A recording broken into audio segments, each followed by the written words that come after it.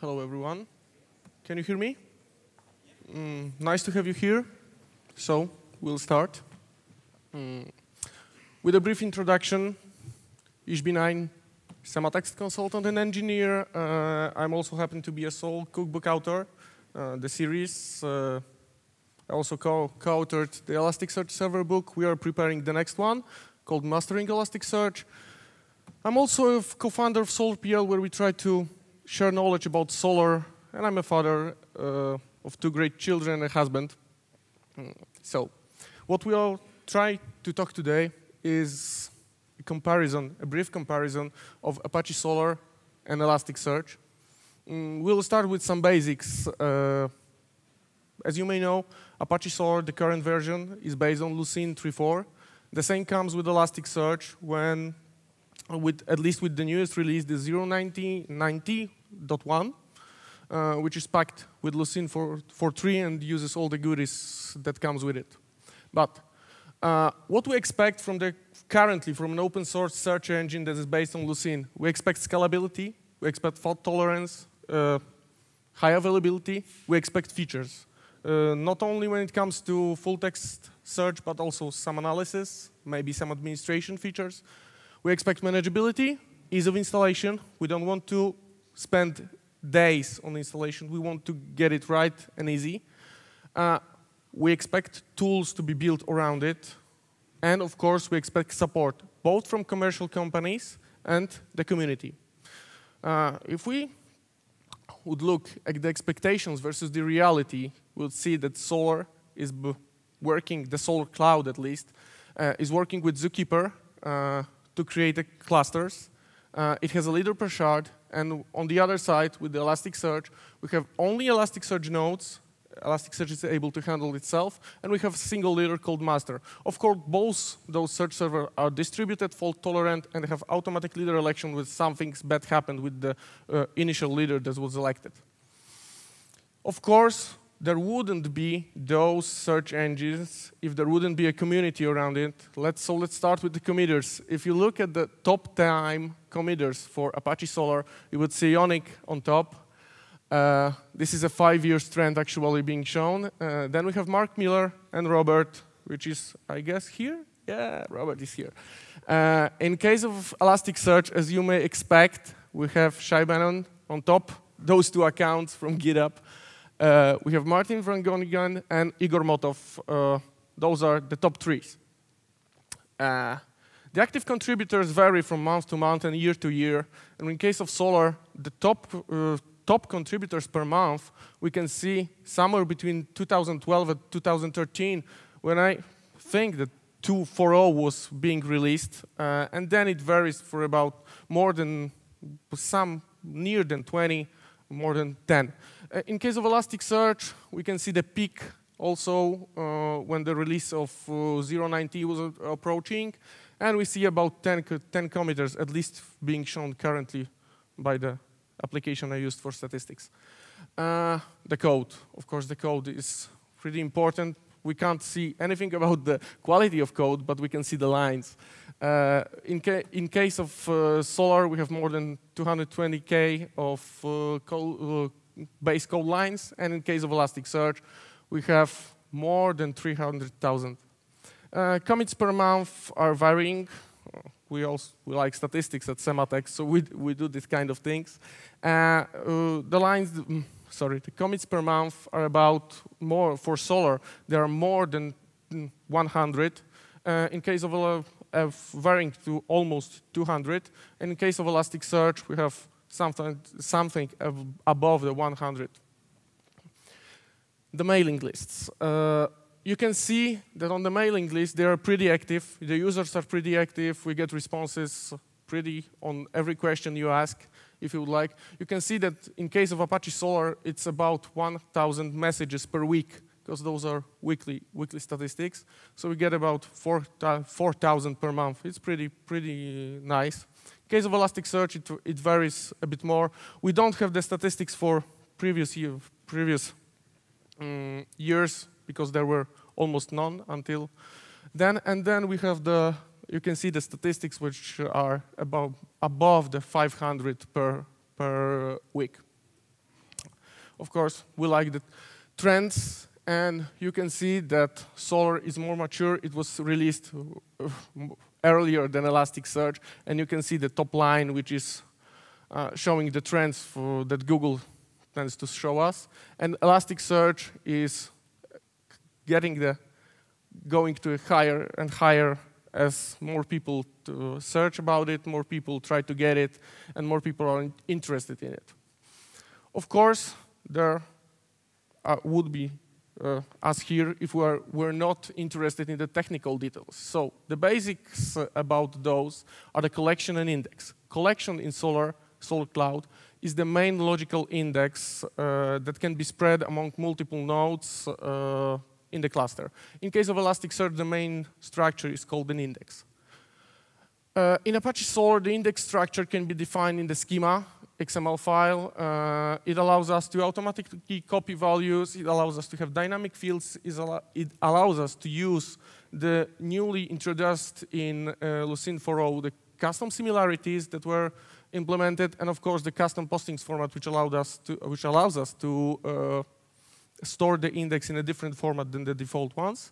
And we can have multiple documents, but they need to share the same schema in the single index. And the schema can be read through using the API, which was a functionality introduced in 4.3. In case of Elasticsearch, we have so-called schemaless. Elasticsearch can guess what field, if you send the data to Elasticsearch, it can guess what are the field types you probably want to use. Of course, we can define the fields and types with an HTTP API. We can have multi-fields, something more or less similar to dynamic fields in Solr. We can have to copy fields in Solr. We can have nested and parent-child documents. Of course, it also leverages the functionality of custom similarity, a custom postings format. Multiple documents can have different structure with completely different fields using the types. And the schema and the types and all the document processing can be read and written using the API Elasticsearch provides. Let's get back a bit to shards and to index, shards, and replicas. Each index or collection can have many shards, which the index can be divided into. Each of the shards can have one or zeros replica or more, which are automatically updated, and they can become leaders if something bad happens to the primary shard or the leader shard. The configuration in Solr is stored in static config called Solr config XML, can be reloaded during collection and core reload. Not all the properties can be reloaded. The one in the index configuration can't be. In Elasticsearch, we have a static Elasticsearch YML file, which can store cluster configuration, not node configuration. It can be it's changeable during runtime, and but not all properties. But usually, all the properties that are stored in Elasticsearch YML can be also posted to Elasticsearch using the API. The discovery. The discovery is a process of discovering nodes and forming a cluster. So in terms of Apache Solr, we have Zookeeper that is responsible for holding the cluster state and to manage the communication between the nodes. In terms of when it comes to Elasticsearch, there is a Zen discovery that is a module of Elasticsearch that manages the communication. Of course, when it comes to Solr, it requires additional software to be present. The Zookeeper ensemble so we don't have a single point of failure. It prevents split brain situation, and it also holds collection configurations. When it comes to Elasticsearch, we have automatic nodes discovery when you launch a new node, and it shares the same cluster name. Elasticsearch will, using the multicast or unicast discovery methods, it will automatically try to join that new node and form the cluster if only a single node was present, or add the node to the cluster. Of course, there is an automatic master detection, and we have two-way failure detection where master pings all the nodes, and all the nodes are checking the master's existence and if it works correctly. Both servers provide HTTP API. When it comes to Elasticsearch, we can use both the query string or sophisticated JSONs with queries. With Solr, we have the query string when we can add parameters to use all the functionalities, and they both provide specialized Java API to connect to them and talk to them if you are using Java clients. And there are multiple libraries available for both of those search engines. In terms of when we are talking about queries, the one thing that Solr has that Elasticsearch doesn't is the results grouping. We can group our documents that are returned for a query based on multiple field values, based on the query, or based on the function query value of the function query. It's nice if you, for example, want to show only a few documents for a company with a given name or for a client. In case of Elasticsearch, the functionality that Solr doesn't have is, for example, a prospective search. Prospective search is somehow the opposite of normal indexing and searching. Instead of storing documents, you store queries. And you send a document and see which queries are matching the document. You can imagine this functionality as some kind of alerting. Imagine you have a company that observes social media and your clients register queries, and then you send documents from the social media that are, for example, tweets, or Facebook posts, and they match given queries. You can return them and see which queries matched. Of course, for both of these search engines, we expect a variety of queries, the full text search. So we expect not only this, but we also want to control the relevancy of those. So we need to control the score calculation. We want to use different query parsers, and of course we want to use advanced Lucene queries, not only standard Boolean ones, right? In terms of score calculation, at least from my point of view, we look for controlling the importance of documents, queries, terms, phrases. We look for the possibility of leveraging not only the standard TF-IDF similarity, but we also want to use the newest one that were introduced in 4.0 Lucene, like BN25, for example. And of course, we want also to be able to use the TF-IDF. In case of Solr, of course, we have the index time boosting. We can use and of course the query time boost, which we can affect the terms, fields, phrases. We can use function queries and subqueries to alter the relevance of our queries. In terms of Elasticsearch, we also have the index time boosting, but at query time we also can control the terms, phrases, but Elasticsearch provides us with different queries, for example, a custom score, the constant score one. We can calculate distributed term frequencies. We have a negative and positive boosting, and we can use scripts to alter the relevance. We imagine we can take a field, we can write a script to take a field, multiply it by something, or to write a Java plugin that will provide a native script for Elasticsearch to alter the score of documents. The one thing introduced in 0.19 Elasticsearch is the rescore functionality, which reorders the top hit documents based on another query. It's done because you don't want to usually reorder the whole document base that was returned by your query, but instead, you want only the top ones that are shown, for example, to the user to be reordered based on some other criteria. Currently, we can use another query. This functionality is executed on shards before the results are returned to the gathering node, and they are not executed during scan and count because it doesn't make sense, actually, because you are only interested in counts, for example, when it comes to count. Elasticsearch also maybe it's not only a pure query thing, but ElasticSearch allows us to use nested objects, which are stored nearby in the index, nearby the original documents, the parent ones. Let's call the parent ones. They can provide us the possibility of storing documents that are not flat.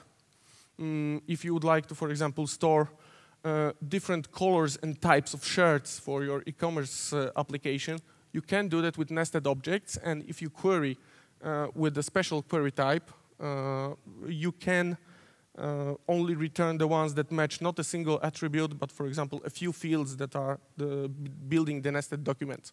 And the nice feature is that the top-level documents can be sorted on the basis of what is in the nested documents. In case of Solr, we have the parent-child relationship. It's used at query time. It allows multi-core joins, and this is a simple query that allows us to join multiple documents, more or less not as sophisticated as SQL joins, but does its work. ElasticSearch also provides the parent-child functionality. However, those documents needs to be properly indexed. You need to have parent set when you index the document, and you can retrieve the documents using a special queries and filters, like the has child, has parent, and top children. Of course, both provide filtering results. They are used to not only narrow down the results of our queries, but also they are very good candidates for caching and performance boosting if you do that right. So in Solr, they are addictive. You can use the FQ parameter to add multiple function queries, and they will be together added with the AND operator. They can use different query parser, local params, and they narrow down the faceting results. In case of ElasticSearch, the filters can be defined using the query DSL and sent along with queries. They then don't narrow down the faceting results and can be used to alter score calculation with custom score filters, for example. Both provide faceting when the similar things are the terms, range, and query facets, term statistics. Maybe it's not faceting, but in Solr, but it's a statistical component, and of course special distance. The thing that differs in both, that Solr has a pivot facets that can work on and show you the tree, basically the tree of faceting. So, for example, if you would like to have documents grouped in faceting, like first for category, then for based on price, you can do that with pivot. And ElasticSearch provides histograms faceting. Both Solr 4.0 and after that, and ElasticSearch provide real-time handlers. What is real-time? It's, as you know, in order to see the documents in Lucene, you need to refresh the searcher. Reopen it or refresh. This is where real-time sometimes come in handy, because you don't need searcher reopening here, but you can read the documents that were just sent to indexing, because they will be read by both from the transaction log. In case of Solr, you have a separate real-time get handler to do that. You have that by default configured in Solr XML. And in case of ElasticSearch, we have the multi-get API and the get API that allows us to fetch documents, even if they were not yet indexed. That can come in handy when you need the information if the document was sent and it will be indexed somewhere in the near future. Of course, the data handling is also very important when it comes to, because without the data being indexed to search engine, we wouldn't have something to search on. So in case of Solr, we are allowed to use different formats. For example, those are XML, JSON, comma-separated ones, and of course the binary responses. For example, we can get data in Java binary and PHP binary if you want. In Elasticsearch, it's JSON in, JSON out, and YAML.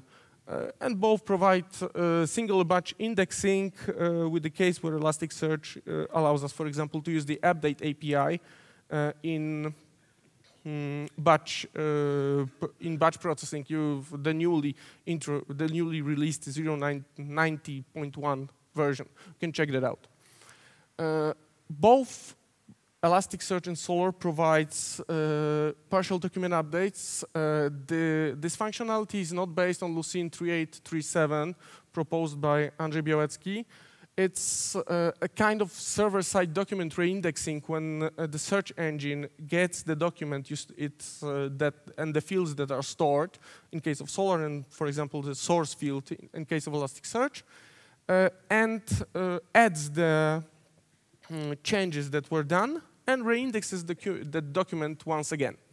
It can be used, for example, to decrease the network traffic, or if it's a hard thing to do on the application side when you don't know the documents, the whole document structure during update, you can use the update API and it will do its work.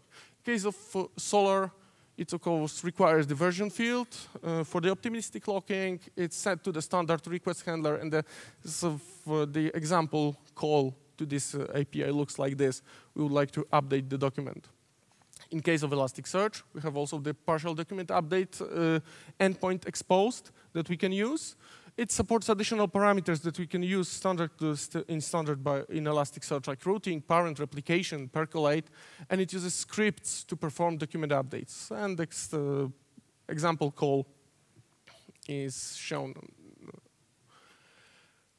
In case of Solr, when it comes to administrative functions, one of the nice things is the collection API. It allows us to create, reload, delete collections, but also split shards. This is something that is new, something that is very nice, because you don't need to, you don't need to currently overshard. You don't need to create too many shards before you can just leave it and split it later. In Elasticsearch, the indices REST API allows creation, deletion, closing, and reopening of the index, so refreshing and checking the existence if it's all provided by the API. Let's get a bit back and see how collection split works. For example, let's assume that we have a single collection called collection 1.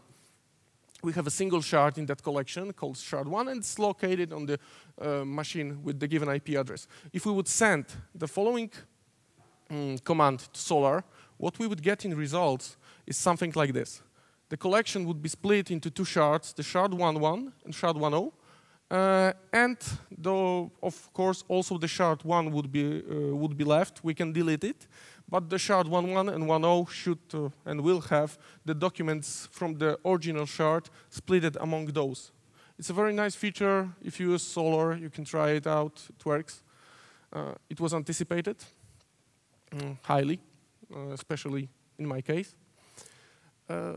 When it comes to cluster monitoring, Apache Solr provides us with multiple MBANs that can be accessed using the JMX, and in case of Elasticsearch, we don't have the JMX opened, but instead we have multiple REST points where we can fetch different statistics, like the health and state check, nodes information, cache statistics, segments information. You can see all the all the things that Elasticsearch stores in terms of statistics, and you can read that using the API.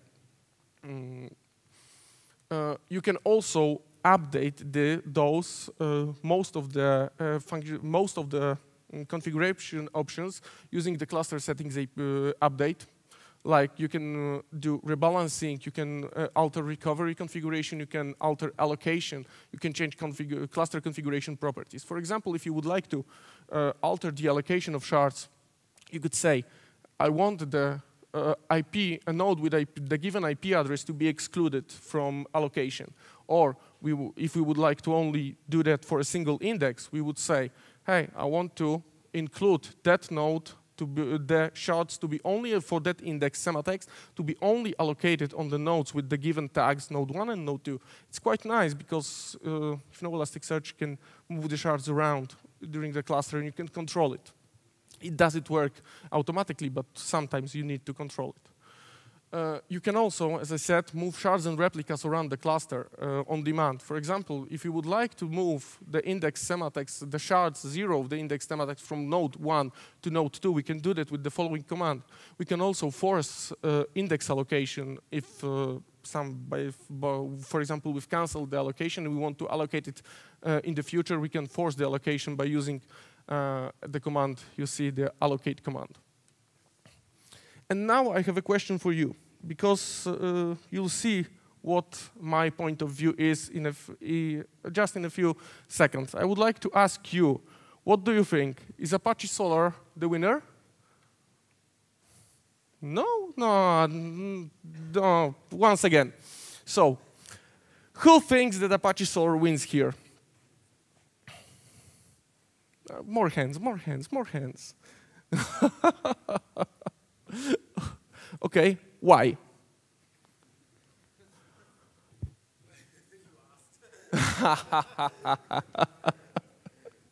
Okay, come to me after the talk, please. And now, who thinks that ElasticSearch is the winner? So you don't, and the other people in the audience don't see a clear winner here? So, if you want to see my point of view, I think that we are all the winners here. There is no single winner around when it comes to Apache Solr or ElasticSearch. We know, at least from my point of view as a consultant and a software engineer that works on different products, we tend to use the right product that will do its job. And we don't say, okay, we will use ElasticSearch for now, or, oh, no, we throw away ElasticSearch and we use Solr. No, that's not the case. We choose and we suggest to our clients that they should use the software that will do its job in terms of what it's supposed to be done. If you need grouping, go for Solr. If you need manageability, go for ElasticSearch. Thank you very much. If you want to contact me, here's my information. Thank you once again for being here.